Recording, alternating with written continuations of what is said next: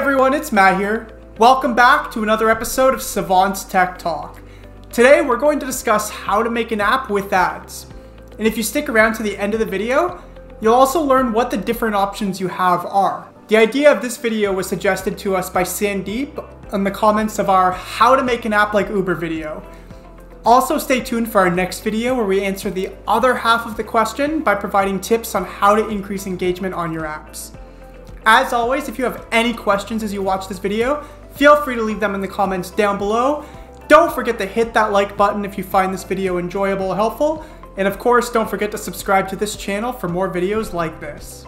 As the use of mobile apps increases, the year-on-year spending on mobile ads is consistently rising. So this makes it a sweet deal for app owners and marketers. If you're a new app owner or you're looking to invest in one and wondering how you can monetize it, then you've come to the right place. The first way to achieve this is by making your app a paid app. Or you can have in-app purchases integrated. Or you can ask for donations. Or lastly, you can use advertisements to generate revenue. Now, unfortunately, there's no best way that works for all app types. Different types of apps need to figure out the best way to monetize their app.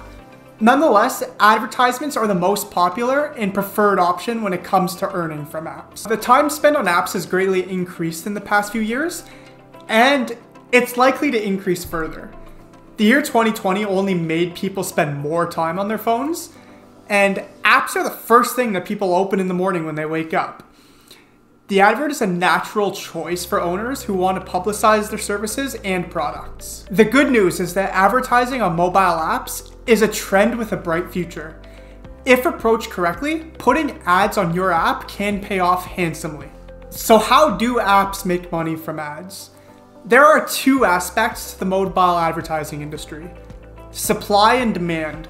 The demand side platforms, or DSPs, represent the demand, and the supply side platforms, the SSPs, along with publishers, is the supply. Their interaction between both lets advertisers put the ads on platforms. The mobile ad networks work as intermediaries to bring app owners and providers together. As several mobile app ad networks exist, it's your job to find the one that will work for you. They all differ when it comes to ad formats, campaigns, kinds of targeting, key markets they support, and operating systems. So what are the models of ad campaigns?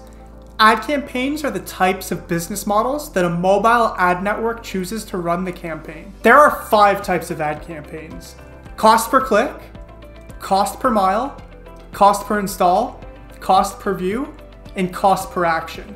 So let's dig into these, starting with cost per click. Cost per click favors the advertisers since they only pay when their ads attract users.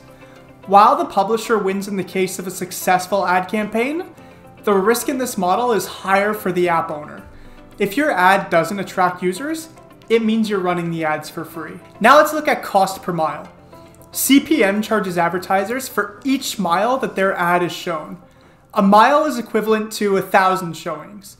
Since it lets you charge each time an ad is shown, this is a good model for both you and the publisher. The success of your ad doesn't really matter since you'll get paid in any case.